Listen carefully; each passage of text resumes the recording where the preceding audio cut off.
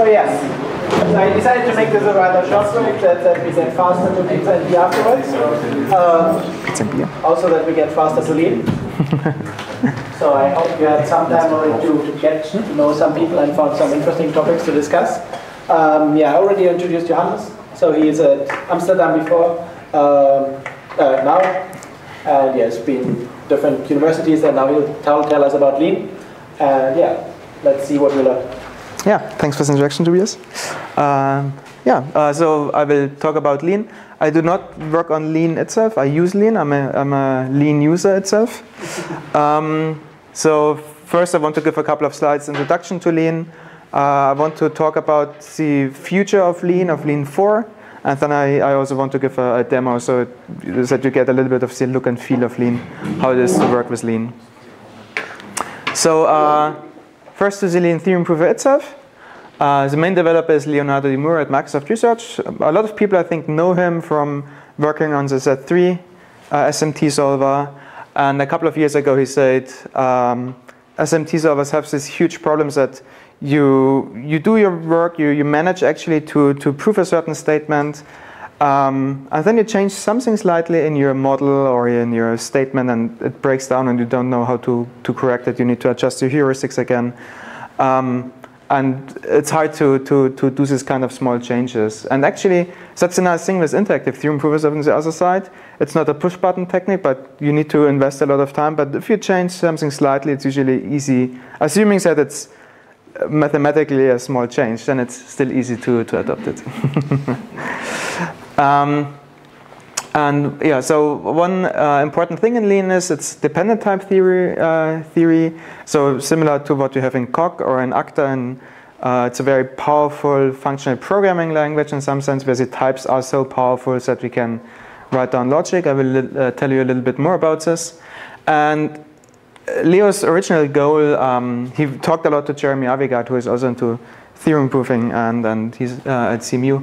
And the idea is to bridge this huge gap between interactive theorem provers, where you need to write down very detailed proofs sometimes. I mean, in Isabelle, you saw we had auto and so on. So in Isabelle, we have very nice, powerful tools, but still compared to SMT solver, it's nearly, Leo says there's much more possible. But on the other hand, as I said, automated theorem provers, you change something slightly. The logic is not very powerful.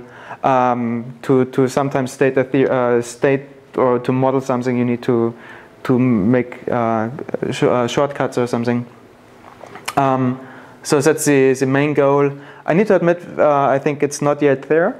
So lean is still developing. It's written in C++, which a lot of people in the theorem proving community do not like, because they like to work functional, and they prefer to like Isabelle is written in ML. People are used to ML. It's very similar to HL, and C++ is something completely different. It's easy to introduce segmentation for or something like this. So. But there's a solution which is quite new in lean, and it's meta programming so that you can actually use the language you have in lean. As I said, the logic in itself is a functional programming language, and you can use this to write down your own tactics. I will show a little bit about this. And you can take a look at the lean prover website. There's a so lean, of course, is written in C++. You can compile it actually to JavaScript nowadays and execute it in the browser. So if you want to play around with it, you can either download VS Code, play around in VS Code, or just use the website. As I said, I'm personally a user of lean. I work on the MathLab, which is a mathematics library. And I think what's important to say is also that it's a classical mathematics library. A lot of people working with dependent types are working very constructively. But we said, okay, we assume axiom, we assume the axiom of choice. So we are at the same level as set theory with axiom of choice. Actually, we are a little bit more powerful.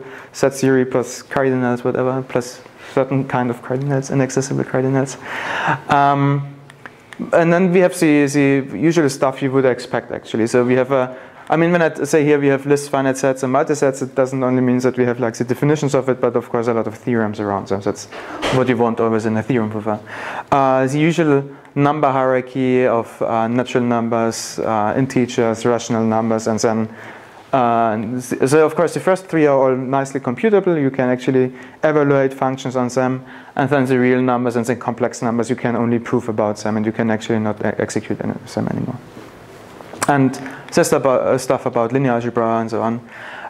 This is maintained by Mario Canario and me. Mario is a PhD student of Jeremy Avigad at CMU, and it's actually more and more lively in the last year or last half year. So we have now 21 contributors.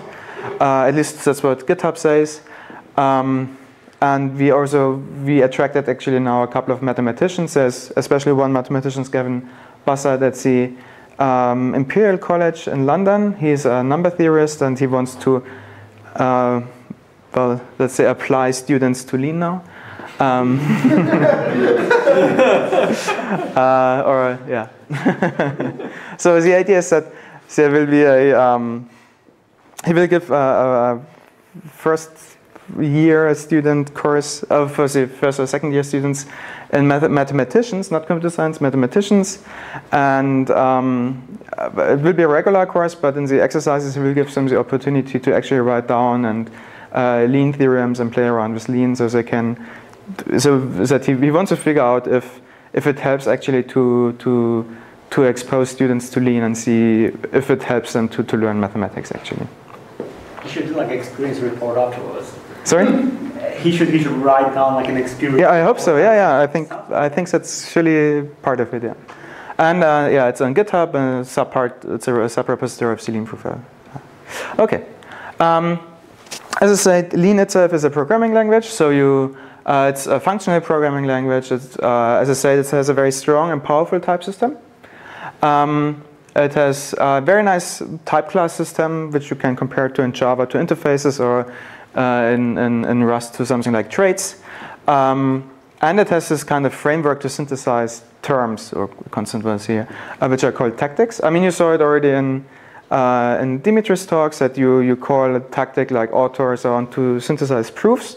But the interesting thing is that here in Lean, proofs are just terms of your language. So actually, these tactics can be used to synthesize your function in itself. And as I say, this kind of tactics can be written in Lean itself. Like a simple example, we want to define lists over a type alpha, arbitrary type of type, over arbitrary thing of type. You define it for the nil case, you define it for the const case.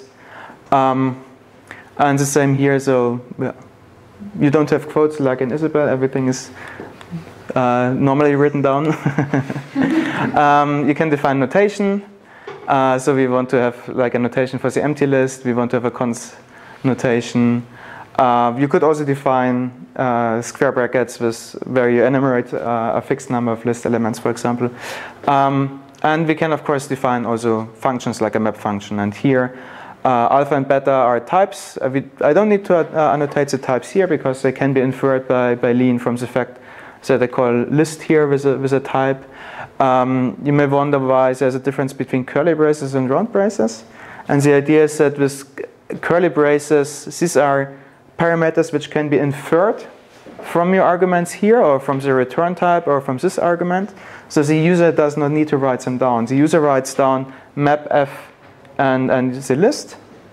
And the elaborator, so this the elaborator is the tool in Lean which actually, after the parsing phase, tries to figure out what the type. It's like the type inference, but it does much more than just inferring type. It computes type class instances and so on. Yeah, and then we just write down equations we want to have to define our map. So we say for the empty list is mapped to the empty list, and if you have a cons, then we apply f to the first element. So that's the usual map function we see in most functional programming languages.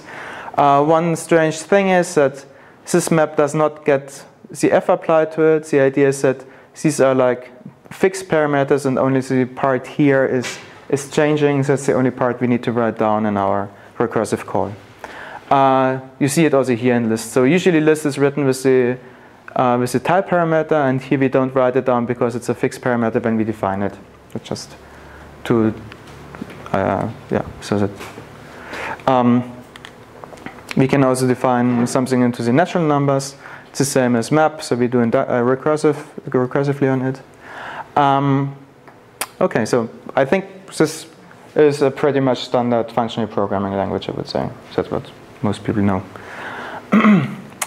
But so now, how do we actually prove this lean? And the idea is that we use the Curry-Howard correspondence, which tells us that each logical proposition actually can be expressed or can be stated is equivalent to a type, and then if this type is inhabited, if I can produce a term which has this type, this means actually that this inhabitance is a proof for the original proposition.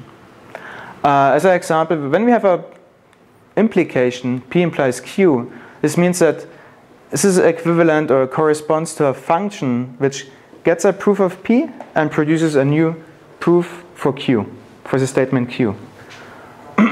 Or see, we have dependent function, which means this is again a function statement saying that you get the element X and you produce now a type P of X, where the result type actually depends on X. Imagine like you have something which gets a number and produces a vector of a certain length or something like this. And this is used to represent a for all quantifier. You can say, okay, P and Q is the same as can be represented as a product of, yeah? So is the core logic of lean constructive? The core logic is constructive. Okay. But we add, for example, in MATLAB, we just accept the X. We have something, a function which says choice. You give it a type, a proof that it's non-empty, and then it produces an arbitrary element. And that's, for example, choice. But the core logic itself, I will say a little bit more. So we care a little bit about computable functions, but mostly if you prove, especially, proofs are classic in our case. So there's a difference between, it looks the same, but actually there are slight small differences between actual proofs and definitions. And yeah, an interesting question is, okay, how do we define equality? And the simplest solution is, there are multiple solutions, but one is, for example, saying, it's Leibniz equality. So we say x equals y says that for all predicates or contexts around x, if p of x holds, then p of y needs to hold. And we can prove that this is actually what we expect from equality. That it's symmetric. We can prove that this is symmetric. We can prove that this is transitive and that it holds for reflexivity. Is this clear? Or is this, yeah. So one thing is, what's important is that these are total functions. If we would accept functions which are non-terminating, we could prove false very easily. We just say, oh, I have a proof of false. It goes from false to false. Or it just produces false and calls itself. This is obviously non-terminating, but it would be proof of false if we would accept non-terminating functions. So all functions need to be total. Of course, we can do a similar trick like in Isabelle, where we say, oh, I want to do some recursive definition where I do not know if it terminates. And then I could use choice to prove law of excluded middle, which gives me a choice of, yeah, actually my function is terminating. Here's the actual value, or here's the number of steps I need to make, or it's not terminating and I return none or something. And one nice thing is that using the Curry-Howard correspondence gives us a very nice uniform language. So it says not only our terms, but also the types of our language are exactly the same language as our terms. Or especially also the proofs in our language are the same as our terms. But in Isabelle, these three are all separate languages. So how does it look like? For example, we want to define vectors. Vectors of a type alpha of length n. And here's really, that's why it's called dependent types, because the type depends on something which is not another type. So in Isabelle, you can define a vector alpha, but you cannot define a vector alpha of a length which is specified as a natural number. So we say, okay, vectors of length n are actually lists alpha, where we know that the length of L is equal to n. And this is now a proof. So we can see this as a, so this is just syntactic notation to write it down a little bit nice. It says subtypes list alpha, L length L is n. And this is actually, you can see it as a product of a value of this list L and a proof that this list L has a certain property, namely that its length is n. How do we do something with it? So one example is, for example, we want to define now a VMap, a map function on vectors. We do again like a recursive step or mapping or matching on it. So we analyze this element and it's just a product. So it's just a pair of a list and the proof that this list has length n. For the result, we say, okay, now create another pair. This is what these angle brackets are for. The actual list is map FL, and then we do a calculational style proof. This is just actually transitivity, but it's a nice way to write down proofs sometimes because it's very readable. You say, oh, actually the length map f of L is the same as length L, and here we have a proof to do. So I will do it afterwards, but then of course in Lean you need to do it before. And then we say, okay, the length of L is n, so this is by h, so this is what we get here. And how do we prove length of map? Actually, so here we have our statement saying, oh, for our list length of map of FL is the same as length L. And now we do, as I said, we are in Carey-Howard correspondence, so we can do now inductive proofs which are actually recursive proofs or recursive function definitions. So we say, let's do a recursion on L. If it's empty, then we need to prove length of map f empty is length of empty. And the simplifier, we just have the simplifier, applies the usual rules on length and map and show it. So the simplifier will reduce both sides to 0 and you're finished in this case. And in the cons case, you say, okay, now apply again the definitional equalities we gave for length and map. And here do our recursive call.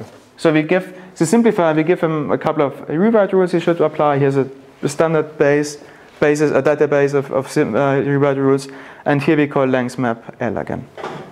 And that finishes our proof. So that's how you write down proofs in Lean. And lemma essentially says also that you don't care what the exact result is. You care that there exists a proof, but you not care how the proofs look like. So Lean actually stores the proofs, but usually ignores it. For definition, of course, we care about the actual content. Okay? So, this was a short introduction to Lean itself. But now I want also, so currently we have Lean 3, but there will be hopefully in the next couple of months, there will be a huge change because Leo is currently working on Lean 4. And I'm very excited about this, so I hope it will be released soon. But these are some slides Leo gave at Galois in August. And he told me I can use the slides, but I should mention that this is all work in progress. So what we see now may change or is not even implemented yet, but it's just an idea. But I think it's a very interesting, some very interesting changes. So first the question is, what is the problems with Lean 3? So as I said, we can compile Lean programs, we can execute them, we can, for example, that's what we use for tactics. But the problem is that they are compiled to bytecode, and Leo wants to change them, actually compile them down to machine code to have a faster evaluation method. Another problem, which is a strange split, is that the Lean expression, as I said, most of the part is actually implemented in C++. But then they're on top of the kernel, for example, is a virtual machine, and you need to have like representation objects to represent expressions, which cost a lot of time and memory also. And for me, one big restriction is that, for example, the parser is very limited. The parser only allows certain parsing constructs you can add new infix constants or simple binder notations or something specific for lists, for example, but that's all. And for example, as a user, I would like to be able to implement my own parsers like you can in Isabelle, for example. Also, elaboration strategies. The elaborator is the part of Lean which giving after the parsing you build up a syntax tree, but now you have a lot of holes you need to fill in, and that's what the elaborator does. And of course, different users have different needs for elaboration strategies, so it would be nice if you can change them, or you can implement your own, or can provide your own to your users. And users cannot extend the equation compiler, which I will not mention here, but just. So Lean 4. It's developed by Leonardo. It's based on Lean 3, of course, but it will be, large parts will be rewritten. He and Sebastian Ulrich, who is a PhD student in Karlsruhe, and soon maybe Gabriel Ebner, who is a PhD student in Vienna. So they're currently working on it. And the idea now is to implement more of Lean in Lean. So currently it's just, mostly we can write tactics, but the idea is to write the parser, to have large parts of the elaborator, the equation compiler, which is like where you give equations and it produces then actually one Lean term. The code generator, so from a Lean term down to machine code, tactic framework again, and the outputs, this should be all implemented in Lean. So which is currently in C++, should be all implemented in Lean. Also, of course, there's an intermediate representation written in Lean. That's currently, I think, translated to C++, but Leo also wants to use, in the future, LLVMIR. And only certain parts, very small parts, are still implemented in C++. Only parts which need to be very fast and or not depend on too much other things. That's, I guess, one of the reasons why I want to have the kernel, for example, written in C++. The idea of the kernel, of course, is that it's the only thing which we really want to trust. The kernel, when the kernel accepts a proof, then we want to trust this proof. So the question is, of course, do we trust it if it's written in C++? I think in theorem proving most people do not want to trust it.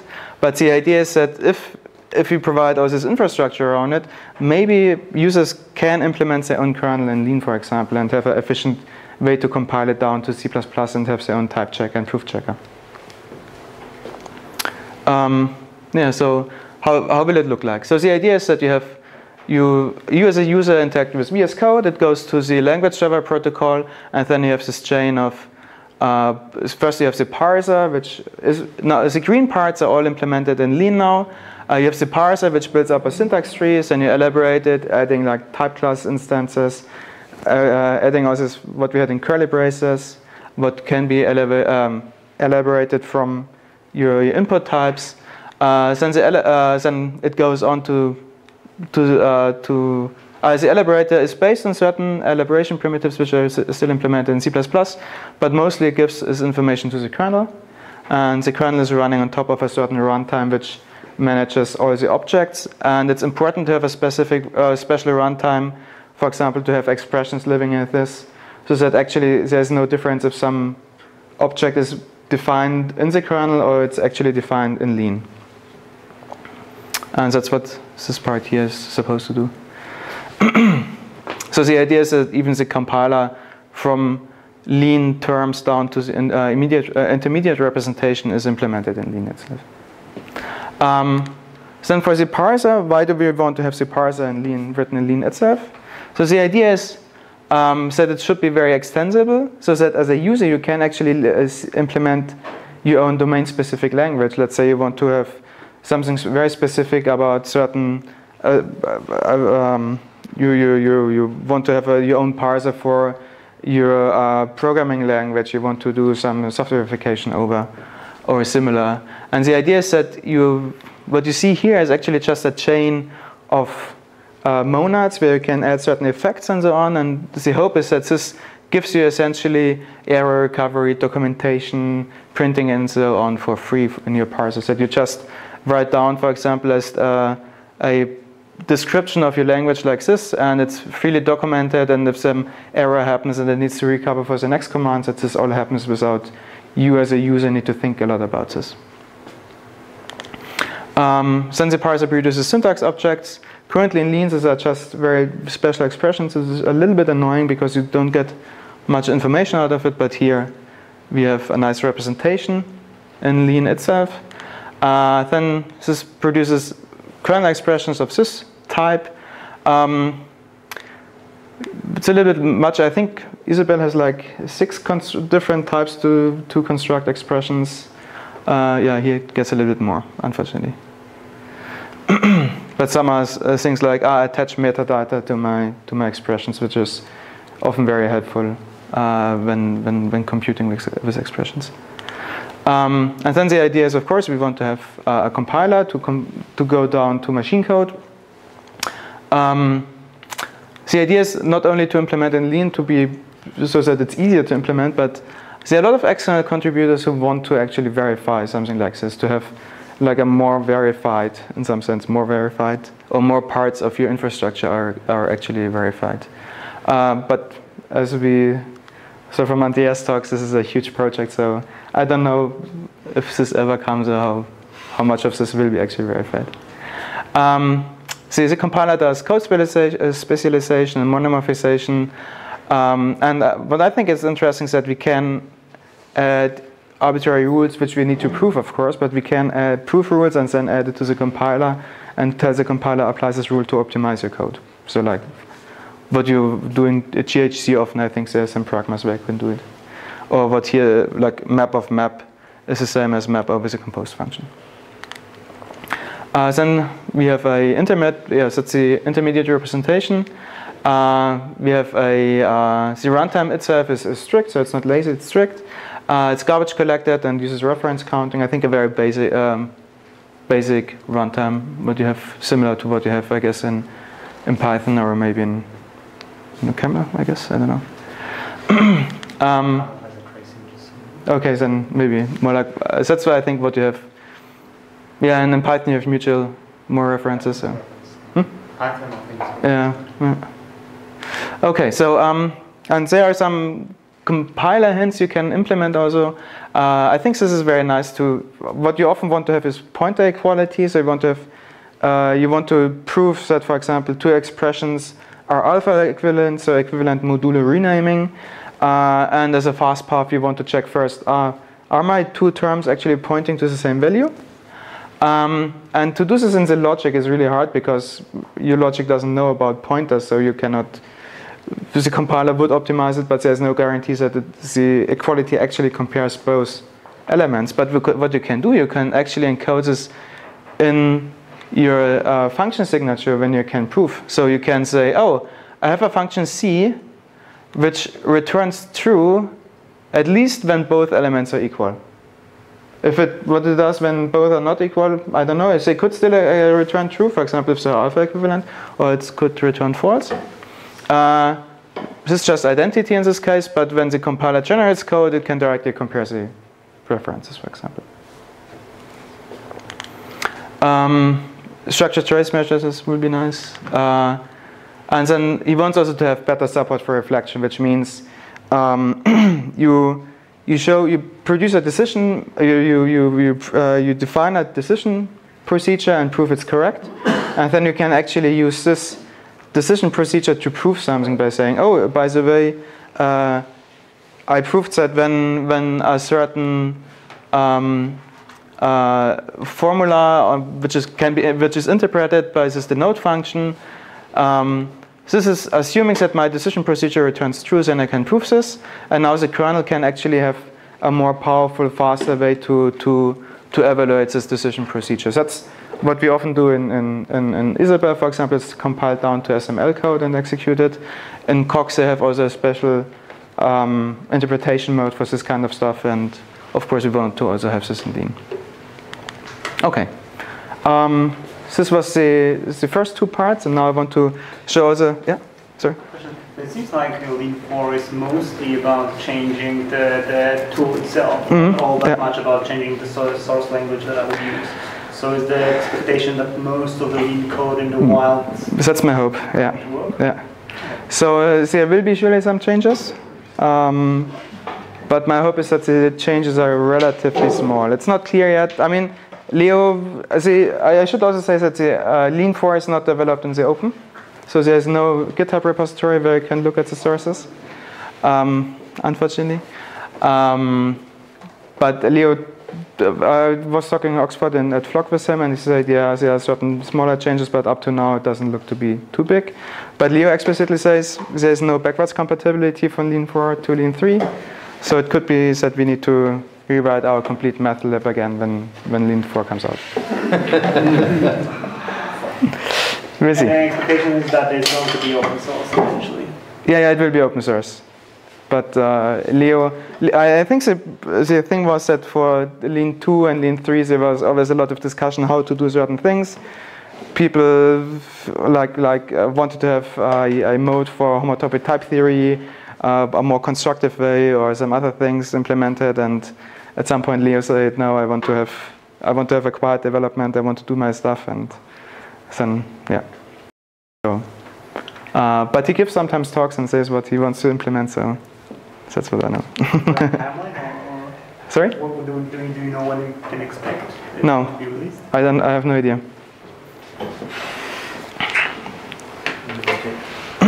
But I mean, this presentation was already much more detailed than the last presentation he gave in Oxford. So I didn't ask him yet if there's any release date. I think he will say when it's finished and it's released. Okay. Any further questions to this? Okay. Let me just. My idea is also to give a small demo, but I have a much simpler application than Dimitri. The idea is just to write down a very simple function which finds the smallest element in the list. So given a element in the list, I return either the smallest element in the list, or if the other element we passed in is smaller, then we return this one. Again, the idea is to make case distinction. So we say, okay, we have A. If we have the empty list, we return we return A. Or if we have a constructor, then we return find smaller and actually pass in here the minimum element. A, B, L. And then we want to do, of course, we want to prove the correctness of this function. And for example, we want to prove that now this element is either in A or in L. So we say it's in the list A concatenated L. How do we do this? Well, again, we make case distinctions. So the first element is the list. Then we have the A. And now here we need to provide a proof. And my hope is that this works by simplification. And we need to tell, so just as an explanation here a little bit, we see here our current tactic state, because with by we started to fill in some tactics. And here we see more error messages down here, but we can ignore them, luckily. And now what we need to add is actually unfold smaller, so everything is fine here. And Lean tells me, oh, you're just not finished, you need to do the cons case. The cons case is unfortunately a little bit more involved. So what we see here, now of course we need to show that find smaller A cons B of L is in this list. Now we can show, actually this is just this part, and in Lean now we can also write a little bit more of more explicit proofs, where we say like either proofs in Isabelle, where we state explicitly what we want to prove.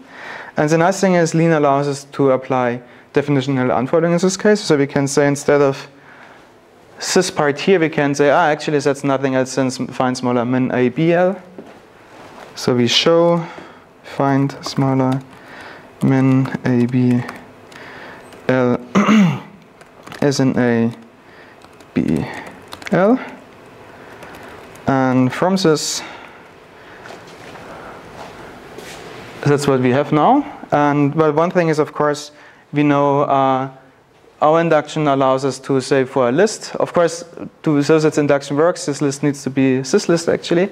But here A is arbitrary, so we can say, okay, we now have from our induction rules that smaller min A B L is in min A B L, and this is from find smaller mem L, and here we can just write underscore, and Lean will actually compute, the elaborator will find out that this is nothing else than min AB. Now we have this. Now element says, okay, either this element is equal to the left side, or it's again an element in L. And we want to do a case distinction on this. And to do case distinction in Lean, we can use a match operator, which is the usual match operator we have just on elements. So let's write match. This, so the name of the previous, we can either give here a specific name, like induction hypothesis. If we don't give a name, it's just called this. So we match now the induction hypothesis with two things. Actually, hidden here in this element of insert is actually what we see here. There are two cases. One is or the left case or the right case. So or in left, for example. And here we see that actually what we get now is this, oops. Sorry. Let's call it H. H tells us that find small m in A, B is L. That's what we get from our induction hypothesis in the left case. And now we want to eliminate this equality. And the thing is that equality in Lean is actually an inductive data type which only has one constructor. And when we say, oh, match on this constructor, it will actually eliminate this equality and replace everywhere this part with that one. But this only works if this is a variable, so we need to do a little bit of work. So we copy this part here, and we add this to our match statement. So now we say, we have an X, and it's replaced also here, what's important. And we can match on it, so it's reflexivity, and suddenly don't get any H anymore, but we get the minimum of AB is element in this part. And then we can use a simplifier to, let's say begin. And so the simplifier can also unwrite our logical parts. And now we need to prove that AB equals A or AB equals B. For this we can actually unfold min. Then we get here ifs and else. And we just say, I don't care, either it's A less B or B less A. We have split ifs versus, which gives us two actually new goals, what we see here, two goals. And we can apply the simplifier to both by using this semicolon operator, for example. Otherwise, we say, okay, in the right case, we unfortunately here's something wrong with the syntax, so it just says list.mem. When X is in L, it's the same as X element ABL. And this is again, we go into the right part here. So now we construct our proof and we say, okay, of this memory go to the right, and now we need to go to the right again. Oop. H, and we're finished with this proof. Now actually we can do a couple of more proofs. I decided let's copy some here just to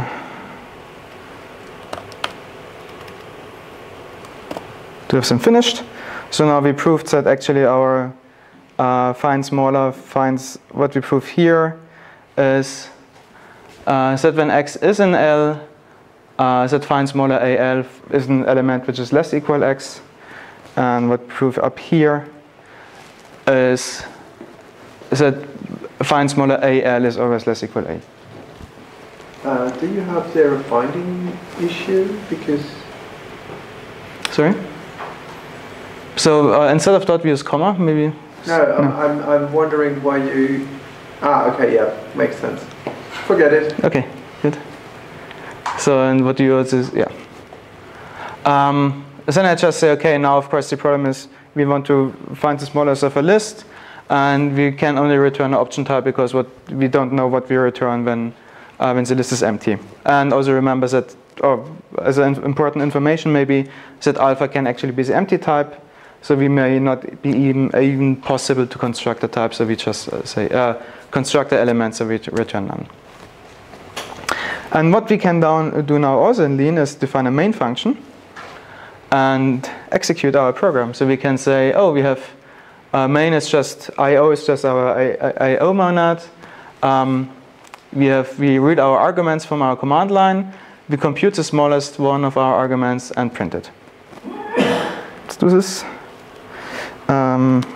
rerun it, and it's called demo.lean. I should save it. And let's say, I don't know, UC Berkeley, TUM, ETH, RVTH. Oops. And it compiles it, and it turns our available name is the one which is lexicographic, the smallest one. And we have a proof that this is correct. Okay. Okay, so this is my demo. There's nothing more I want to mention but this one. So Lean Forward is a new grant we got from the Dutch Science Foundation, I think it could be an English translation. It's about, again, formalization of mathematics in Lean, but there will be the Lean Together workshop for 4 days. And the idea is that everybody who's interested in Lean could join it. There will be talks about it, or there will be also tutorials working in Lean. So everybody who's interested is allowed to come and to join us. Okay, that's all.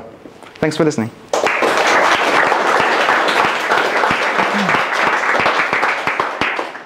Are there any questions? Or we Let's just take like 1 or 2 short questions if there are some immediate. Otherwise, we have questions during. Yeah. So you showed these calculational style proofs. Mm-hmm. I mean, the nice thing there is I can pretty much read that as a proof. Yeah. And go back and I could write something similar by hand. But I mean, say for the proof you just developed in the demo, find it explainable? So let's say, I mean, the first 2 things for me are very nice to explain it, right? I say, now I need to, actually what I need to show, I restate what I show in this case again. So that's the first, this is line 13. I say, find smaller minimum of AB is in this set.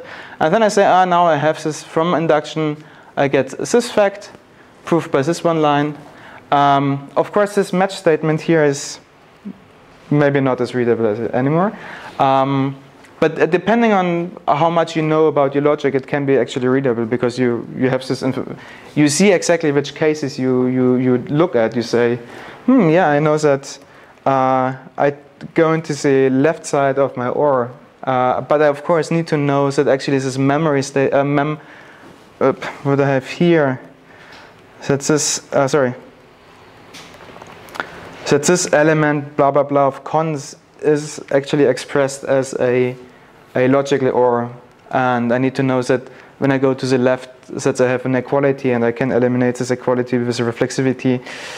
This is not any readable anymore, but the thing is that you get explicitly the structure, and as when you write down the proof, it's often very important that you have a lot of flexibility to write down your case distinctions you have. Also, I need to admit that in Isabelle, I think all this would be just by auto, mostly. And my hope is that in Lean we get this down to by auto in a couple of months also. With Lean 4 maybe, when we have faster evaluation methods. But for me at least, what I need to say is that when I have this standard, like here, where I say, oh, you do recursion over the construction of L. I think for me this is very readable, and that's how you write functional programs. When you're functional programmers, this is like the basics for you. And of course here it's a little bit more integrate. You need to know more about your system but essentially the important thing is also that all the informations are written down actually. And if you just write down auto or some very strange tactic calls like simp, split if, simp, then you cannot read anymore a lot. But I write it down like this because I know that at some point the split ifs will be part of the simplifiers. It's a simplifier. If it sees a if statement, generates 2 new subgoals where the condition is true and the other one where the condition is false, and then continuous simplification. What Isabelle simplifier does. So that's why I would write it down like this. And of course, I often prefer proofs like this where you have really like, we need to show this, we do that, and then we continue like this, transitivity. I also wanted to show very shortly, sorry, something like sledgehammer, not really sledgehammer, it's much simpler. You can write down holes, like curly braces, exclamation marks, And then you get here a couple of things you can do with this, and one is to call tidy. Tidy is tries a couple of tactics and does a little bit more, and figures out if it goes, and then it replaces your whole by, in this case, for example, by a tactic call. And of course, in the future, we want to have integration of sledgehammers, and you write down curly braces, exclamation mark, select sledgehammer. It runs for a while, and at some point, it gets replaced by a new proof. That's the hope. Yeah.